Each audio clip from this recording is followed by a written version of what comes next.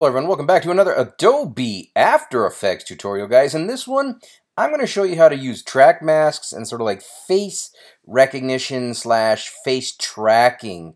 And I'm going to use a very short clip, I've just got some standard footage. I'm going to show you some new cool things that you might not be aware of. So let's just get right into this, guys. I've got some footage here. I'm just going to create a new composition from it. Right click, then select New Comp from Selection. And when I scroll through it, you're going to see that it's just a guy with his eyeball, and he does some weird stuff. But I don't want to go too far down too much footage here, so I'm just going to cut it off at 1 second. So just the first few seconds, just to show you the technique. That's all we're doing here. It's just showing you how that works. So I'm just going to, I don't know, trim comp to work area. I got to move this back, and I'm going to zip it down to 1 second. And let's just move these things in just for the hell of it. Alright, and oops. There we go. And then, yeah, let's just do it again. What the hell? Trim comp to work area. So we're working with just about a second of footage. So let's just hit play. I'll hit spacebar, and I'll show you what it looks like. So it's just a guy doing some squirrely stuff with his eye. Now, what we want to do is we want to actually kind of map something underneath his eye. So we're going to mask out his eye, and then we're going to have an underneath layer as a reveal. So in my case, I've got some cool footage here of like I don't know, some sort of sparkly star looking thing, and I've put that underneath it. So I'm just going to turn that off for now. And the first thing we're going to do is we're going to mask out the eye. So let's zoom in nice and close.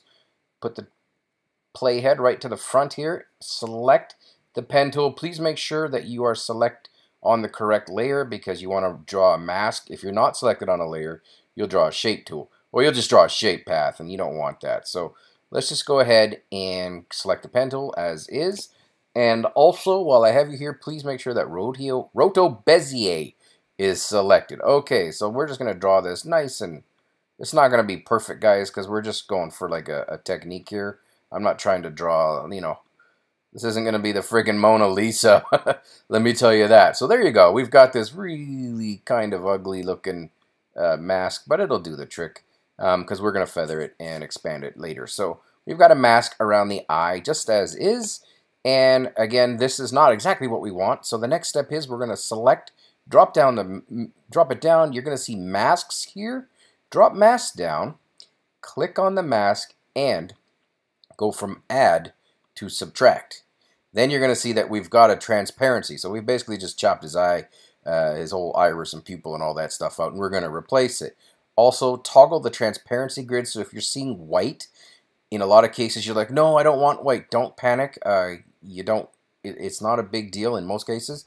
I toggle the transparency grid here so that you know that it's transparent, and you know that by the white and gray check marks. Okay, guys, so we've gotten that far. Now, the next step, and this is the important one, is when you click on the mask like this, right-click, and you're going to see Track Mask. Now, select Track Mask, and it's going to open up the tracker. When you open up the tracker, here's where it gets interesting. You can actually do all sorts of tracking based on a whole bunch of different things. Position and rotation, perspective. What we want to do is face tracking. And in our instance, we're going to detailed features. You can do outline only or detailed features. I do detailed features. And then, once you've selected that, go ahead and click the play button. And it's going to go ahead and create a whole bunch of keyframes for us. Watch this. Click. Boom. So when we go through it, now you're going to see as I move forward, each one of these is a separate keyframe. And as you see what's going on here, it's tracking the eye quite nicely. So as we go forward, so the guy's eye is moving, it's tracking it. It's a beautiful thing. Normally you would create a mask, and then you'd move forward in time, and then you would adjust the mask, you'd move the points out, and then you'd move forward, and you adjust the mask, move the points out. In this case, you've got a pretty sweet way of doing things, save you a lot of time. So what's happening here? We've got the mask, we've set it up, good, boom. Now the next part is we want to add this in. So here we go. We're going to go ahead and turn the layer back on by clicking on the eyeball. And now take a look. We're going to hit spacebar. And it's pretty good. It isn't perfect, but it's pretty good for, you know, our monkey fingers doing what we do. Now, we can make some changes to the mask, and I'm going to recommend doing that. In particular, I'm going to recommend you adding in a mask feather. So this makes the edges a little bit less, like if I feather the hell out of it, it doesn't really work.